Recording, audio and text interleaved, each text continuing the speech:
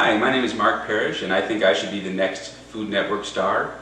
My ideas about food are that you need to use the best quality ingredients you can find, treat them as simply as possible, and to show that I'm going to make one of my signature dishes, double olive pasta. First thing that we need is a good sweet onion. You know that an onion is going to be sweeter when it's flatter. The rounder onions tend to have a more bitter taste, the flatter ones like this a little bit more sweet to them. We're just going to take a little bit of this onion, peel it up. I like to have pieces on this that you can really bite into and get a good taste of the onion. Now, olives are really salty, so I'm not going to add very much salt to this dish. A little bit to start the onions sweating as they're going in the olive oil, but not too much for flavor. There's a lot of salt in the capers and a lot of salt in the olives themselves. I've got a pan warming up here. I'm going to give it a good extra virgin olive oil. It's going to be the meat of the sauce itself comes from the olive oil. I'm just going to get those going, and those guys can take care of themselves for a little while. Next thing I'm going to put in is a little bit of garlic. To peel the garlic just real quick. The peel pops right off.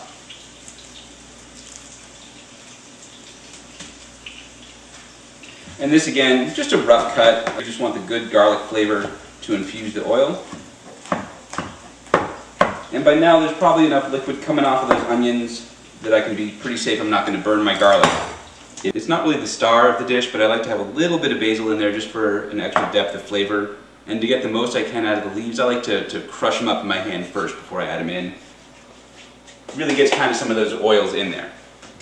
Now for my olives, I use a mixture of green and black, and I would use olives that you could just use, that you would want to eat in a salad on their own. A rough chop of these, again, you want something you can get your fork into, something you can really bite into. And there we go. And I'll just add those to the pan. And then one last thing that I like to add, just for a little extra saltiness, I like it for the brine, just a few capers. These olives aren't going to take long to heat through, and that's all I need to do to them. They don't need to be cooked in the oil, just enough to get everything hot. Give the pasta a quick toss. And we are ready for the plate. I like to serve it with a nice crusty bread. This one has a little bit of dried herb and olive oil on it. Make sure I get some good olives in there.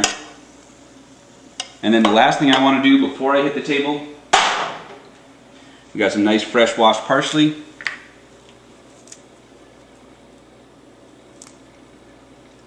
Gives it a little bit of color. And that's pretty good.